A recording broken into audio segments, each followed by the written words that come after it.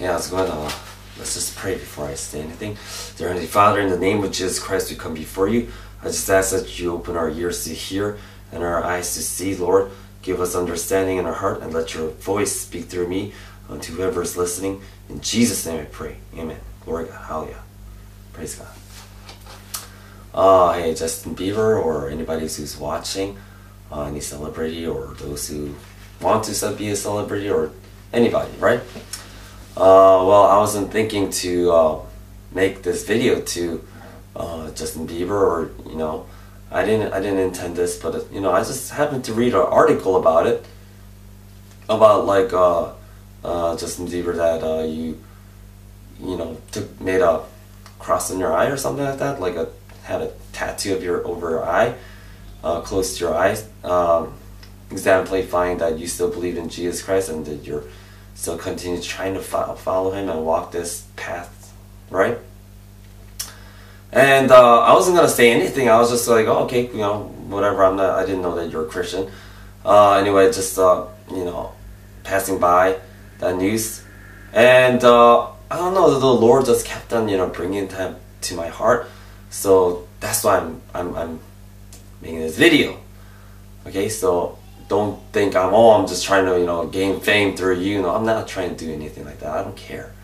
Okay, I just do what the Lord wants me to do.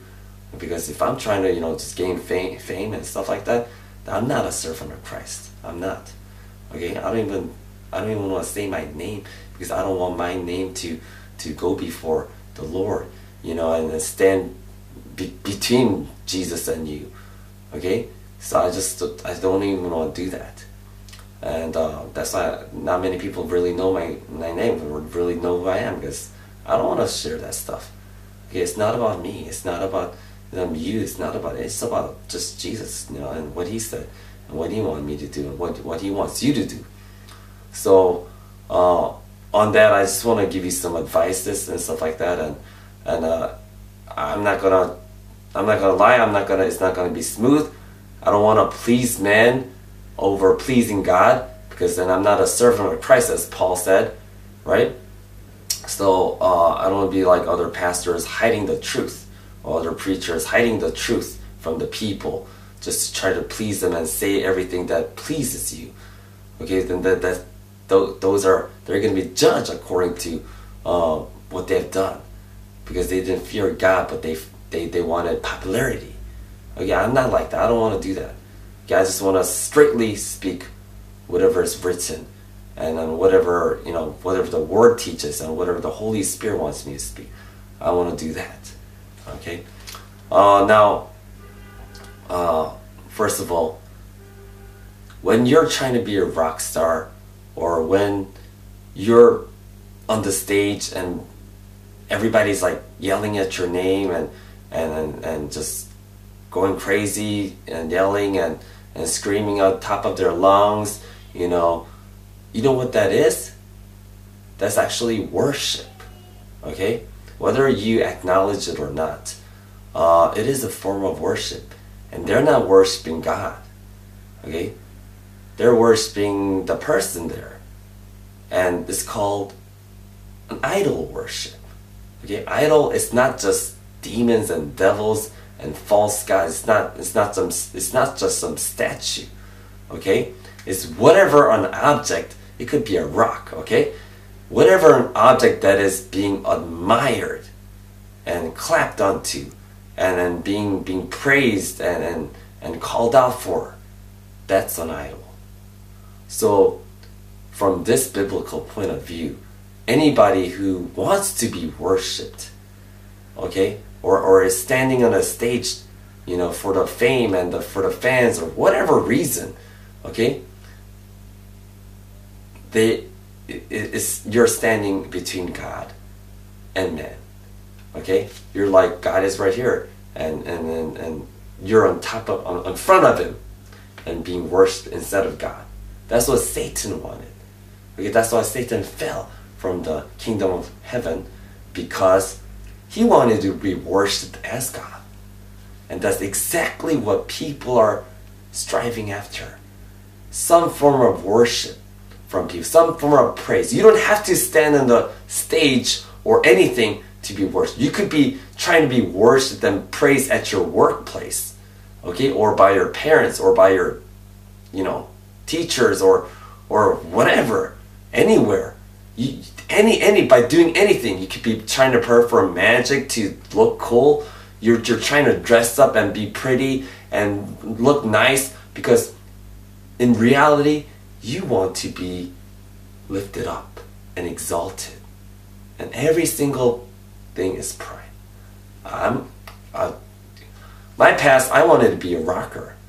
I wanted fame, money, and so I can sleep with many girls, or marry the hottest girl, whatever. And, I was so vain. I was so blind until God took me out. Actually, my hair was very long. It was bleached yellow, red, whatever. I used to try to dress the coolest clothes according to rocker style. Like the baggy clothes at the time, dark clothes, just whatever, cool Adidas, whatever. All these kind of stuff. Okay, I tried to appeal so that I can be looked upon. Okay? And I'm honest, I was like that. I was seeking my own self-glory and the lust of the world, whatever, money, fame, cigarettes, drugs, alcohol, partying, sleeping with girls, and just I was all after that. I was really after that. And I know in many people's hearts, that's what they're looking for. I was a Christian. I believed in Jesus. But does that make you a real Christian? No. Does that make you go to heaven? No. I found out later. Okay, the real truth. Okay, not Bible clearly says that Matthew 7:21. Okay, not everyone that says unto me, Lord, Lord, shall enter into the kingdom of heaven, but he that does the will of my Father which is in heaven. Okay? Are you doing the will of the Father? Probably not, because you don't even know what he wants you to do. Okay? You're not even seeking him with all your heart. How can you hear from him? Cannot. Okay, it just doesn't work that way. I used to be like that. I'm not judging anybody. I'm not judging Justin Bieber or whatever celebrity life. I'm not judging anybody. I'm just stating the fact. If you're not looking to do what God wants you to do, you're obviously not going to be doing it automatically. You're not going to be doing it. I'm telling you, this kind of thing, you need to really seek God and find out your real, whatever, calling, your purpose, your goal in life. You really need to go seek that. You can only seek that by seeking God. And praying, fasting, and reading the Word, there's no other way. And many Christians aren't fasting. Many Christians aren't praying. Although they're praying maybe a minute a day, or some less. Sometimes they skip days and days and days, and they don't pray, they don't read a word. And how can you overcome sins in that kind of way? Cannot. It's just not possible. And they're like, oh, why can't I get out of my sins and my problems and my depression and whatever, my anxieties? Why? Simply, you're not seeking God enough. I used to be very depressed. I used to be in all those sins until I gave myself my dreams and my passions to exalt myself, until I gave that away. Totally. I couldn't be free from anything. And now I'm happy. I'm not depressed no longer. I don't drink. I don't smoke. I don't go sleep around girls. I don't have lust. I don't watch porn. Not to glorify myself, but all these things were possible because I gave myself to the Lord and He changed me everywhere in these aspects. Okay? It's not because what I did really, but it was the grace of God that worked through me as I gave myself available to Him. Okay? Not really me. It's the Lord that did His work because I made myself available to Him. So what you really need to do is spend time with God every day. Like how Daniel in the Bible, he sought God 3 times a day. And this is really what we really need. But nobody just, the great man of God, Daniel, all these 3 friends, they didn't bow down to nothing. They didn't, bow down to any idols. Okay, they didn't It was only possible because they had a real prayer life with God. Okay, Jesus Christ himself says to the disciples on the Mount of Gethsemane, pray that you do not fall into temptation. And these guys were praying, the disciples and Jesus were praying about 1 hour. But the disciples fell asleep because, this is just humans, they got tired. They're falling asleep and Jesus comes in like, what? Can't you pray 1 hour? The spirit indeed is willing. Your spirit really want to follow God. But your flesh is weak. So pray that you don't fall into temptation. Jesus Christ says it. Okay? A very important thing. If I don't pray 2 hours a day, minimum, I will fall into sin. No questions whatsoever. My flesh will overcome the spirit. Okay? Bible says 2 things are fighting. Your flesh is fighting against the spirit, and your mind is in between battling, whom shall I follow? And who wins is the stronger one. Okay? The stronger one. If you give yourself to the fleshly thoughts, to the world, you can never overcome sin. It's impossible.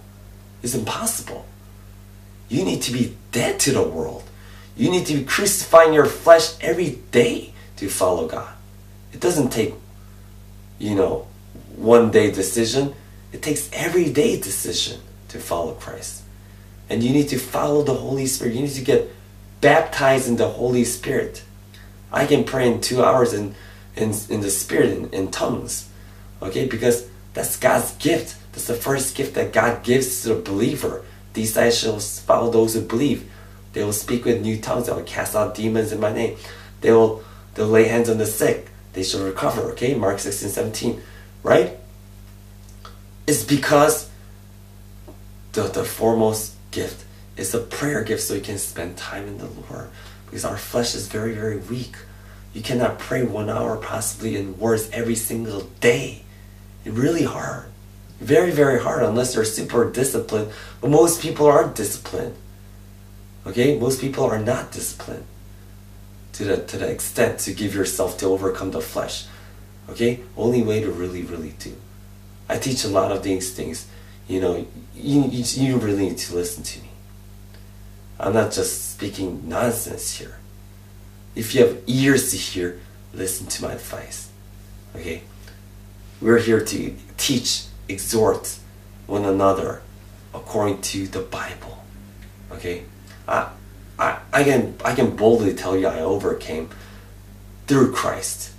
Okay? I overcame the sins. The 10 Commandments, I overcame through the kingdom of God, living in the Spirit of God, following the Spirit of God. I overcame those things. Okay? I don't covet. I don't hate one another. Okay? I overcame. I forgive. Okay? I don't commit lust. Okay? I don't hate anybody. I don't kill anybody. Okay? I don't steal. I don't love the money. I'm not greedy. I'm not looking for fame. I'm here to worship God and nothing else. Worship the Lord. Okay? Time to time, if I do fail, if I do fall, it would be because I don't pray. It would be because I'm getting lazy with God. There's nothing other than that. You know why you're depressed? It's because your goal is not on Christ Jesus. Your goal is still worry about the things of this world, and your focus is on the things of this world, whatever it is. Okay, whatever your goal is, beside God, your goal is that. You know why you're depressed? You're not prayed up in the Spirit of God. You're not filled with the Holy Spirit. If you're filled with the Holy Spirit, there's this joy, there's this presence of God. God is with you, and you know it, and you can feel it. Okay? You know that God is surely in you when you're filled with the Holy Spirit. Only real way to be filled with the Holy Spirit is not being laid hands on by somebody, anointed pastor, preacher, whatever. Hey, they need to pray themselves too if they need to be filled. It's not that way. It's you need to seek God in your own time, every single day, reading the word, praying in the spirit, fervently, crying out tears, and this is the real biblical way of praying. On your knees and crying in tears. This is the only real way. Bible does not just say pray in silence, okay? That's not the Bible way. Bible says cry out unto me. Okay? And Jesus cried in Hebrews 5:7. Him being a son of God, with cry, he had to with vehement crying and tears unto the Lord God. He had to cry. And some people say, oh, just this one time. No, it's not one time. He was like that every day. He prayed all night. Many, many, many, many times. And he is always going to the mountain to pray. He was giving us a model example. He's like, follow me, how I'm doing it. I'm humble and meek. How are you humble and meek and how do you become humble and meek? You need to submit to God. Stop living for yourself. I used to live for myself. I didn't know until I got crushed. Until my dream got crushed. Until I myself got crushed and I got desperate. That's when I sought the Lord and God met me. Okay? Every single person needs to come to their own end. Whether it be sooner or later, you need to come to your end and come to your senses and saying that what I'm seeking is really nothing. It's really vain. What I am is really hopeless without God. You really need to come to that place of hopelessness. Some people will meet God in the jail. Some people will meet God in their most desperate situations. Some people will meet God when they get demon possessed. Okay? When troubles follow them and when they lose their hope of life. Some people will meet them in those places. But that's when you really meet God. When you seek God at that time. Because now you're real desperate. Okay? Jesus said, come to me, all you who are weary and heavy burdened, and I'll give you rest. It's true. It's true. But the sad part is, a lot of Christians who are just doing kind of okay in life, don't really seek God. They're going to church and here, this is a danger zone because this is a lukewarm zone. They go to church, they're not doing too bad in life. I mean, they're not doing too good, but they're not doing too bad. And they're just like kind of going, they never meet God truly because they never get broken before God. You never get crushed before the Lord. So, I'm telling you, faster you give up on yourself, faster God will bless you overabundantly. Not just on this earth, but I'm telling you, the heavenly treasures, the treasures in heaven. So whatever you have on this earth, it's all dust. It will all turn to dust, and you're taking nothing. All that money, all that fame, all that wealth that you stored up on earth, guess what? You ain't gonna have it. You're not gonna have it one day. You're gonna lose every single thing. Every single thing. You ain't gonna take nothing, bro. You ain't gonna take nothing, sister. All that glory, all that good looks, they'll all be turned to dust one day. Trust me, it's coming. And why are you living in this world as if you're gonna stay here forever? You're not. Okay? Just for the facts. Okay? The celebrities. The average male living age in America, they said, is about 78 years old. Okay? You're not supposed to die until like 78 unless you get some disease or die early or accidents or whatever. Okay? But guess what happens to the celebrities? They die at a much early age, especially the biggest stars, especially the big ones. They don't live, like, usually don't pass like age 50 or something. Look at Michael Jackson. Okay? I don't know how old it was, like maybe like not even 50, right? Who's that? Biggest ones. I'm telling you, every single one who are really big, they don't live long. You know why?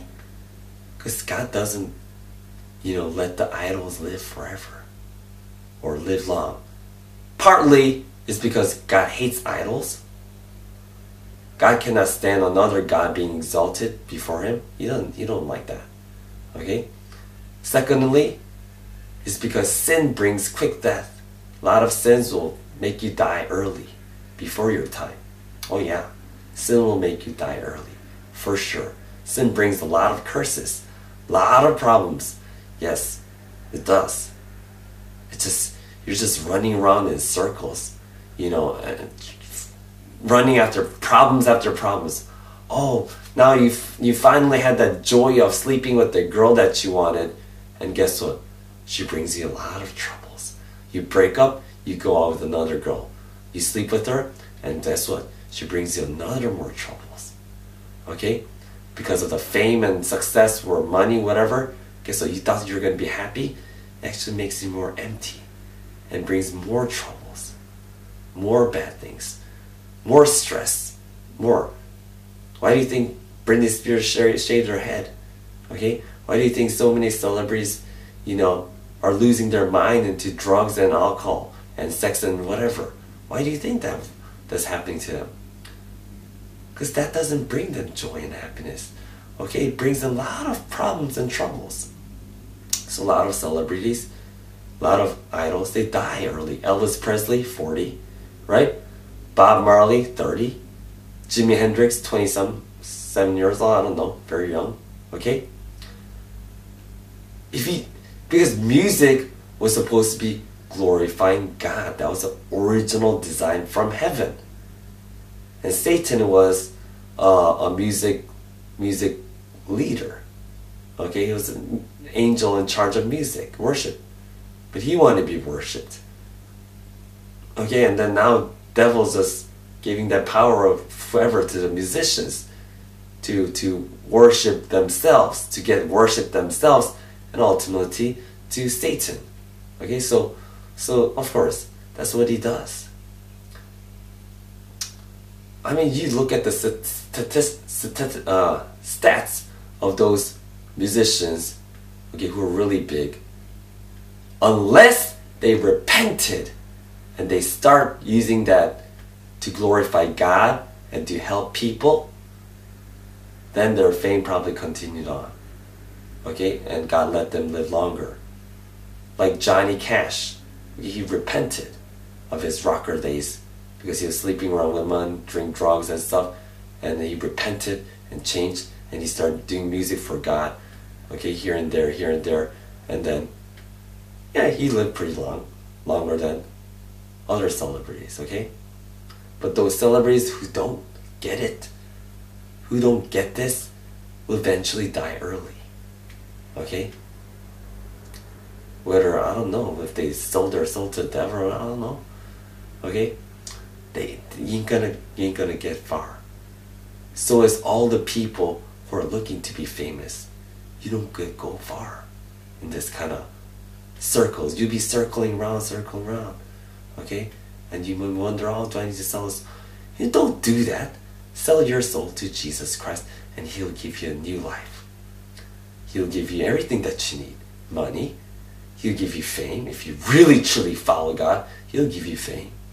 Yeah. He'll let you know if you truly give your life to God totally. Yeah.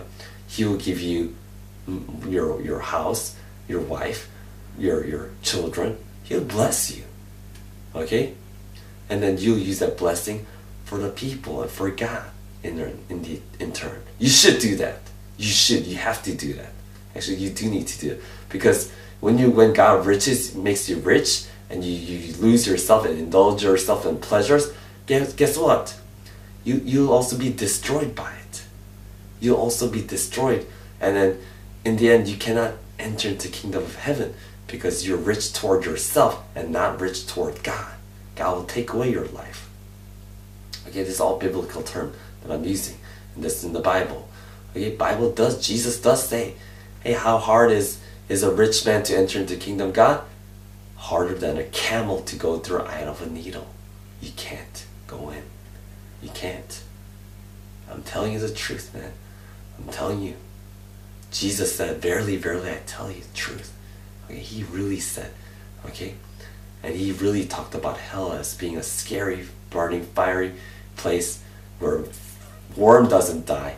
And people say, oh, how can a loving God? Hey, God is love. But the other side of God, he's a judge. And he's the judge which will punish the wicked. And we're all wicked. We're all wicked.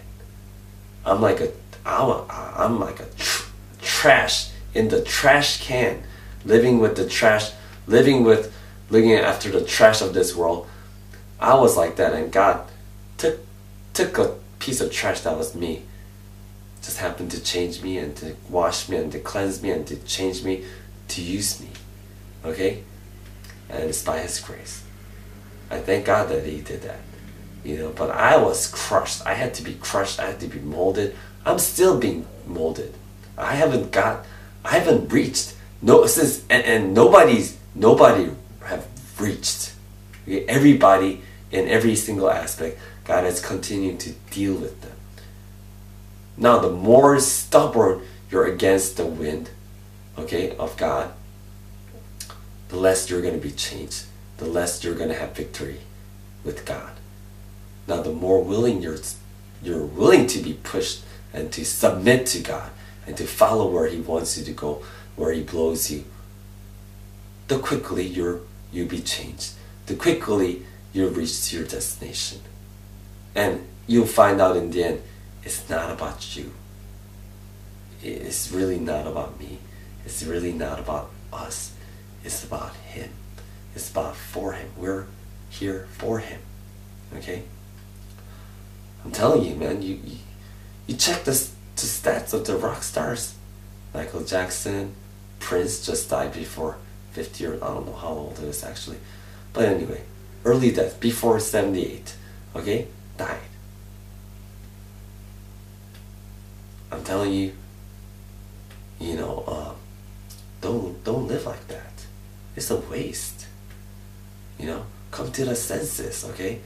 Your life's journey, the goal for your journey is to please Him that sent us here. It's not to please ourselves, okay? So what I really suggest to you, if you did still listen to this, to hear Justin Bieber or all the celebrities or whatever, okay? Give that up. Okay, give that up to God. Why do you need to be saving more money for what? For more cars, more money? What is all that for? Give that career up. Rather, I suggest you seek God and do what He wants you to do. God gave you that talent. I mean, use that beautiful, good singing talent for God. Okay? Use that good looks to glorify God, to be a preacher. Okay? Not to, I don't know, be an impact to the world so that the world will turn to God. Use your talents for Him. Why are you using for the world and the devil and the Satan and all these kind of self-glorifying, idol-worshipping junk? Why? Come to your senses, man. Use it for God. You are made for Him. It's time that you start living for Him. Okay? Because narrow is a path that leads to heaven, leads to life. But broad is a path that many people go that leads to destruction. And the broad path is living for your own life. That's the broad path. The narrow path, the hard to enter, that not many people go through, is not living for yourself. It's living for God. And not many people follow it. Neither not many people enter in. That means people who are going to be saved is few, because not many people make decision to totally live for God. Okay? Deny yourself. Pick up your cross daily and follow God. If you don't live like this, I'm sorry. you will miss heaven. You will miss heaven. Okay? When you're saved by grace, yeah, it is by grace. It is by grace. It's not by your works. I'm not saved by my works, okay? Works is just showing me that I have faith in God. I'm not saved by the works. But without works, that shows your faith is dead. So if you have no works coming out of you every day, something for God, that means your faith is dead. It's really dead. You're not seeking God. No prayers being made for people. Nothing coming out from you. No charity. No, just all about you. Even the ministers of God, they need to check themselves whether they're being praised instead of Jesus Christ, whether they're giving glory to themselves or whether they're really giving glory to God. I need to check myself, and I repent. When I did that, I repent. I have to do it myself, because I'm accountable for my own life, and so is you, and so is everybody accountable for their own life. I'm telling you, don't seek that vainglory. What, for fans? When fans are cheering you, they're worshiping you.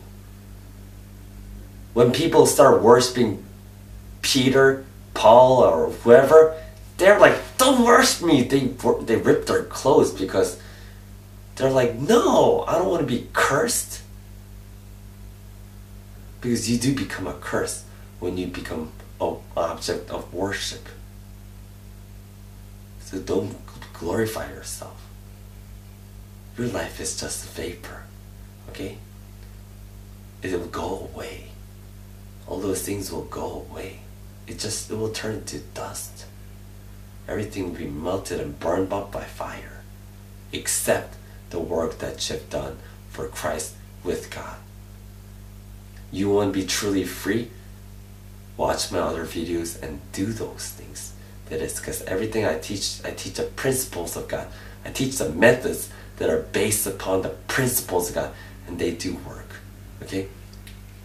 My friend who was demon possessed because he did so much drugs or whatever and fornication, he finally got delivered because he prayed in tongues in the Spirit of God for tens of hours a day, every single day, and all those cursing thoughts in his head because of the demons or his flesh, whatever, all went away.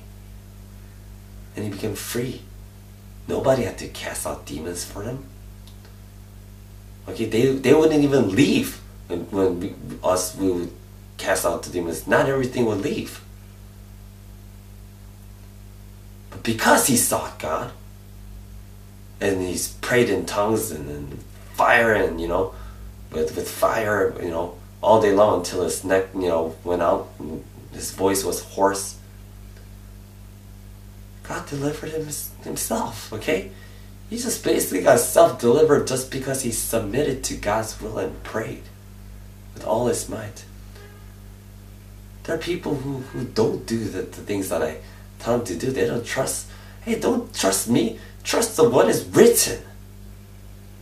Fasting and praying, man, that's the only way. And I told you these methods. There are people who really do it and get freed. And there are people who don't do it and they're still the same. What's the point of listening if you don't gonna do it? Do it. Alright? Do it for yourself. So in the end, you will be rewarded in heaven. Okay? And do it for Jesus. Because he really loves you. And he really cares for you. He wants you to know the truth, and that he wants to see you be freed from all those depression, oppression of the bondages of this world. He wants you to see victorious and impacting the kingdom. Okay?